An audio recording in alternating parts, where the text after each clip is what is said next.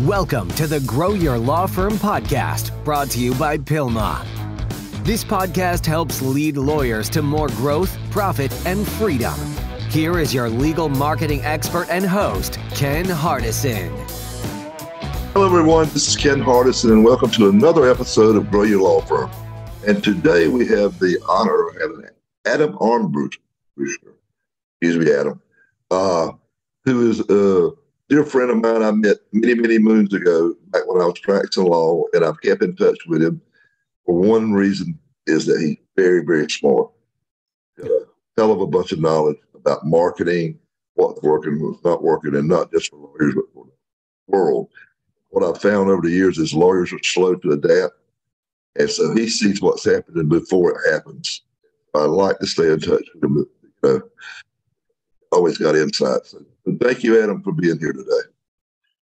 Ken, it's always good to talk to you, and congrats on what you built with PILMMA. I've watched that happen as well, so I'm always been amazed. Thank you, my friend. So tell us your story. I mean, what do you do? Where do you work? I mean, what your company and what do y'all do? And then tell me, then we'll get into more questions about what's the big deal now. And I want to talk to you about what you're talking about. We'll get into that later. Let's tell me your story. I mean, how'd you get into the biz you're in, and what is your biz? Oh, fantastic. Again, Ken, it's good to be with you. My job in life is to help firm owners do better. And my firm is a small little firm headquartered out of New Jersey, 6 people in it, but we help place about $100 million worth of media. We're not an ad agency. We're not for hire. We help these clients in placing plans to get really good yield. And we try to stay real time with what's going on in marketing and versus what used to work. And we try to keep people on the front edge of that. And it is constantly changing. It's changing faster than it ever has. Here comes ChatGPT. Here comes all these other tools, non-tracking, no cookies. I mean, so it's gotten pretty real out there the last couple of years. But our charge is to sit with a law firm owner, in your case, right? And get good inquiries from clients, higher conversion, less time wasting, running around town, focused on conversion and profitability of the client, and then eventually earn the referrals, which, as you know, are pure profit. So helping these firms make more money by being smart with marketing. Absolutely. So tell me, what do you see? I mean, you just mentioned ChatGPT, and we were talking before, the cookies and everything. What's the big deal going on right now? I know you work with different companies, not just law firms, but other. Because I remember when I met you were doing a lot. You were actually helping a TV station, if I remember correctly, helping them. I always felt like car dealerships were always like they're the big spenders, and they're the ones always trying to figure out something new. I don't know. Am I right on that or wrong? No, you're right. We're in 50 verticals, 50 different industries we serve. The big 5, one of them is legal. So we spend a good amount of time with law firms. We kind of work with some of the best. I'm not trying to flatter you. I consider you one of the best. When I met you, you were kind of ruling over Raleigh market. Yeah. And, I had no idea the vision you had for this monster you're running now with PILMMA. But the key is that at the end of the day, man, what are we doing? We're just trying to get a client to choose us over everybody else in the market. Pretty simple goal, not an easy task, but pretty simple goal. And then remove the complexity and the delay of them choosing you. So they could choose Hardison Associates in Raleigh, or they could have chosen 15 other people for the same service on the same day in the same market. So how do you win that over? From messaging, from timing, from scale, repetition, efficiency, and what's the toolbox you're using? So when you get that figured out and dialed in, you start to see not just more leads, but higher conversion. A lot of law firms are converting 10% of traffic coming in. I don't know what the new benchmark is, but we would always look at how do we get 20, how do we get 30, how do we get 40% conversion? Because I never met a law firm that says I need more phone calls, what they need are more clients. Right. So focusing on conversion to client versus phone calls, that was the first epiphany years ago. And then we were talking a little earlier, Ken, about the down funnel marketing and how that's been changed dramatically in the last couple of years with Apple not sharing their data with Google. They're in a little cat fight.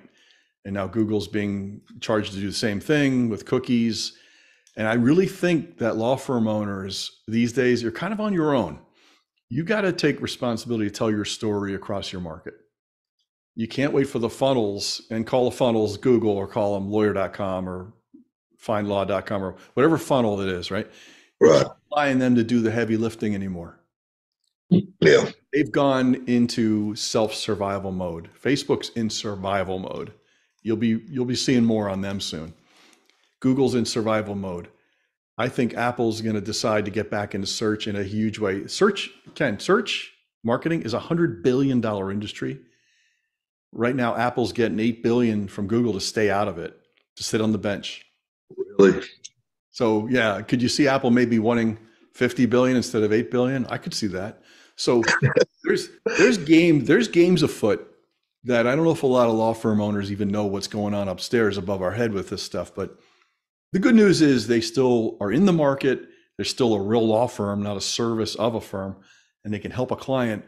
And the clients are down the street, man. I've always believed that. The next client's down the street. They're not sitting in a bubble somewhere. They can choose you, but are we talking to them? Are we talking to him or her? Answering the problem.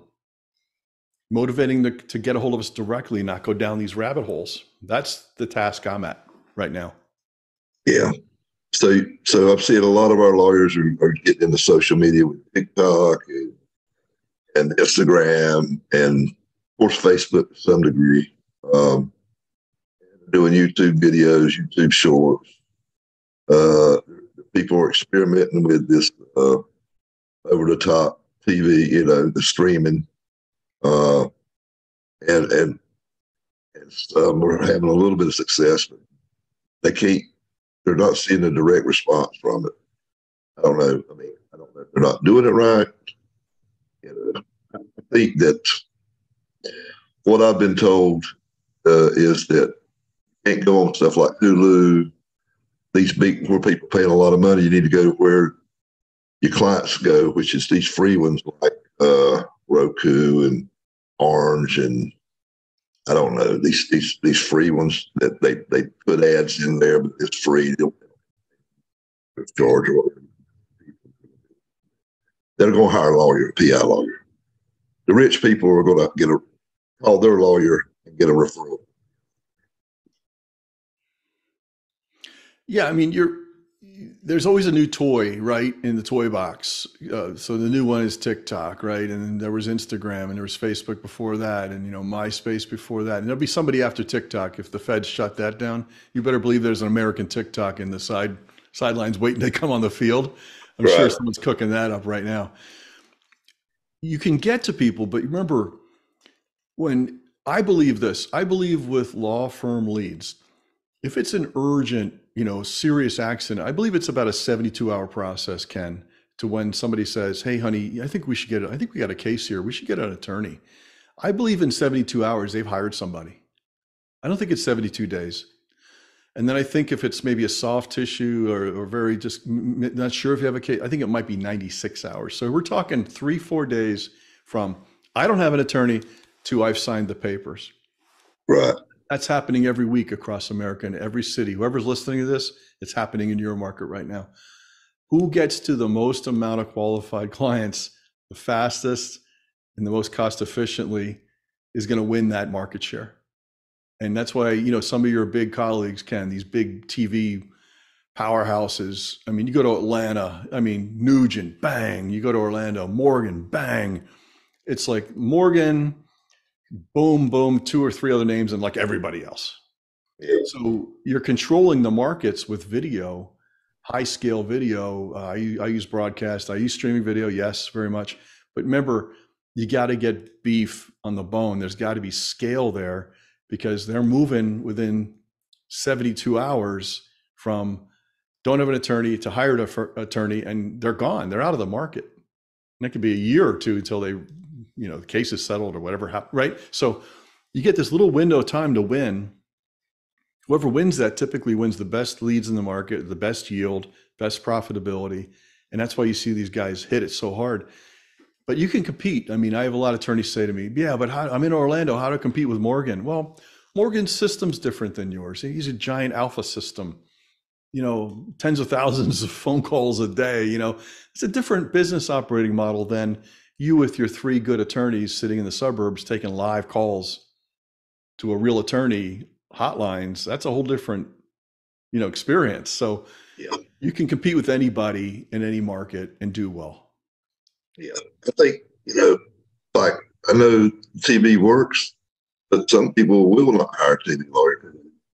It must be a crook if they're on TV. Not everybody, but there's probably 28% they're just not going because they see them.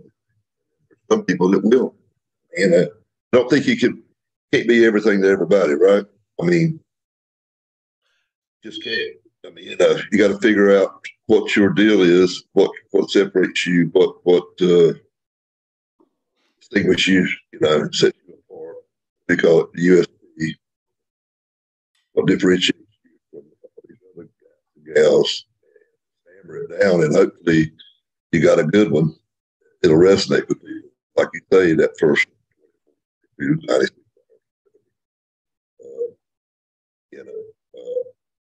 I remember back practicing and when I met you, I changed one thing and increased my call. I mean, and call 22%, same budget. But I did this 30-day client satisfaction guarantee, and it resonated with me because people are worried that they're going to make the wrong choice. They got to sign a contract. But if I give them a 30-day, out clause, bust out clause, whatever you want to call it risk reversal, that will make them choose you because what have they got to lose? If they don't work out, they'll just fire you and go get somebody else that they were thinking about. Mm-hmm. People, they don't know who to hire sometimes, unless they're told who to hire. They're just doing it based on an ad. Then they're taking some kind of risk because you want them to sign a contract, retainer agreement. Yeah, what you just did there, Ken, was you created an exclusive. Okay, so now it was, let's consider from the vantage point of the TV viewer. Here's law firm A standing in front of the owner, standing in front of the bookcases saying, hey, I'm a law firm, call me. Okay, here's law firm B, standing in a courtroom, not mock up, saying I'm a law firm, call me. And then there's Hardison who comes on and says, by the way, we're no risk. Hire me. You don't like, fire me in 30 days. I take all the risk away. You just made it easy and you gave something that the other guys didn't think of. So it's not about lowering your fee. It's not about reducing your net income. It's give them a reason, man, to choose you. I mean, you're right. There's so much generic advertising out there where it's just ho-hum. You can't wait for the ad to be over. It's boring or it's worse. It's just irritating. Just help people, man. You got a car wreck. You want some free advice? How about talking to a real attorney right now on the phone for free? Or you can wait on hold with the big boy firm. Call me, Smith Legal, right now. Hotlines are open. I got 3 attorneys ready to take your calls. Let's get into action mode. What are you waiting for right now, Smith Attorney? I mean, you're going to call them. I mean, they took the risk away. They promised service. That's the battle. It's a battle for who can help me now, not who's spending the most, So I want to talk about something that you were talking to me before we went on the air, and that is something Google is doing or allowing. I ain't gonna say they're doing it, but they're allowing it. And it could, usually what happens is over to the legal, we didn't have, now we got legal service ad, which I think they're called something else in the plumbing in the home, but it's the call. Click, you get paid per call, not per click. And to be honest with you, a lot of our PILMMA lawyers have figured it out. They're doing very, very well with it. Very well. Cost acquisition down considerably. Now it's like a moving train at, basis. But what you were telling me about this home advisor or something about this, what they're doing, I can see this happening, and I want to talk about it. I want to see what you think of what they're doing and what we do to it's from happening to the legal industry. Yeah, this is going on in the service sector. It's just not legal services, but it's home services right now. I do think there could be some other way this is happening, but in home services industry, so let's talk, your friends, your clients who own like plumbing businesses, air conditioning businesses, these small business owners around your market, they compete for these leads just like you do. And what has been created is something on the internet called Powell and Sons, Powell and Sons, and it'll magically show up. So if you're searching for windows or plumbers or roofing on Google, it'll magically show up and it looks like a local company in your market, including pictures and a map of, in your case, it'd say Myrtle Beach. It would show Myrtle Beach, 5-star rated. Aren't we great? Here's some reviews. Here are the services we provide. Looks like a real company, right? And you can enter your data there and, boom, you send it in. Well, surprise, that's actually Home Advisor with a website that looks like a business owner that shows up magically very high in organic and also in paid, substantially in paid, because they are taking the data, pulling the data in and selling those leads back to the unsuspecting home service business owners in the market, thinking they're buying leads. They're buying leads that were brought in a mysterious and frankly kind of strange way, which a company that doesn't exist. And then that's going on in the home services sector. This is why I think the ecosystem of search has been totally corrupted and hijacked because of Apple data hoarding, not sharing downstream data with Google. Now Google allowing this. You're already seeing what Facebook's trying to figure out where they're going. And all these media are going to start going vertical, meaning they're going to try to silo and keep all the business and the money and the data in their ecosystem. So the model we were taught 10 years ago was, you buy cost per click, someone looks for an attorney, there's your name, look how easy that was, and you click it. Well, now we're competing with fake companies in certain verticals, and home services is one of them. I think there could be more. I don't know yet, but usually when you see it somewhere, you see it somewhere else. And how do you compete with that? You've got to get to people before they go down those rabbit holes. And that's why I like video, I like broadcast, I like streaming video, because it gets scale. 10, 20, 30,000 people every time it runs. Drive them directly to smithlawfirm.com. Right. Bam, they're on a phone number. They never go down Google. That's not considered Google traffic. Even if you use Google to get to that information, that's not considered Google traffic. That's considered direct or other or organic, call it what you want. They're looking for Smith Law. Right. And they found it and they're calling. So that's where the profits and the conversion and the referral rates are better, is above the funnel marketing. And I've been passionate about it for a long time, but I've really stepped on the gas when I see them doing things, allowing things like what I told you about. So what advice would you give to therapy lawyers that are, having to deal with changes now chat? What would be like 2 or 3 things you would tell them to really focus on to try to stay competitive? Okay, Ken, your audio is breaking up a little bit on my end, and maybe it's a mic thing, but I got it. 2 or 3 things they could focus on. Number one is, I like to say this to every law firm principal, is take ownership that now this is your job. That you can't assign it out to some ad tech giant who promises the moon, and you throw your 50 grand a month, 100 grand a month, 10 grand a month, I don't care what the number is. You throw them your money and they promise you, don't worry, I'll take care of you. I would not trust in that anymore. I don't like what they're doing. I see some serious cross currents and some problems with it. I was the guy to go on record back in 21 and say that when Apple turns off their data to Google, it's going to be hell to pay. And now it's all hell to pay. So the performance of Google, the cost per click's way up. That's because they're not getting the Apple data and they're not sharing that with the advertiser. That's the part that bugs me. So the responsibility, number one, is on the principal to take control of this, at least be interested. Don't just assign it out like, it's cost of business, just throw it down the street. Look at that, make sure you're getting to people. Second is, Ken, as you highlighted beautifully, give them an exclusive reason to choose you and choose you now. I mean, don't be boring, for God's sake. There's enough boring ads out there. And remember, you got 72 hours to wow these people, to choose you. And after that, it's kind of game over. And I'm not saying there's no leads other days, but the good stuff moves fast. That I've learned in every service vertical, by the way, Ken. The good leads move the fastest. They choose someone, and then it's yours to keep or lose. Right. Someone who's shopping percentages, things like that, they'll probably call 50 attorneys. Okay. I don't think you have to chase that. You'll get a shot at one of those here or there. The last thing is track hard numbers. You can use pixels, you can use cookies, you can use all these tools, but nothing says success like the old cash register and new clients, and they're signing up, and then you're getting that beautiful referral wave later on. Is track, phone calls, appointments, conversion to client, and referrals. If you just track those data points, that's honest math. You don't need a pixel or a survey or anything. I don't survey clients when they call in, Ken. I don't say, how'd you hear of us? I don't think they know. It's bad data in, bad data out. But man, the cash register, the phone call volume, the appointments, and the new clients and referrals, that never lies.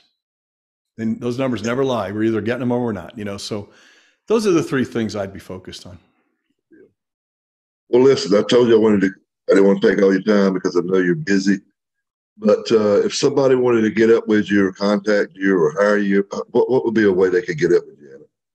Well, kind of nice thing, Ken, for people watching this through your organization, we're actually sponsored in a lot of cities already by our media sponsors. So it's complimentary to the principal of the law firm in many cities, about 70. There's a good chance we're already in your city and available. That's a complimentary consult to help you. So that's kind of a nice thing. You can just hit my email, adam@esa.com, or find me on, like Twitter, Adam on TV, or LinkedIn, however you want to reach out.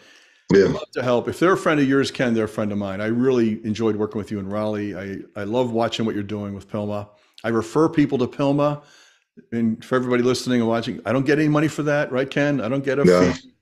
I just believe in helping people. You're like the Wikipedia of legal. And I tell people that go learn, watch what he says, listen to what he's saying. If you want help on marketing, we can talk, but just get your practice squared up, and your website's loaded with content. So highly recommend people do that if they want to buff up what they're getting just out of their investment. Thank you so much. All right. Until next time, this is Ken Hardison, dedicated to your success.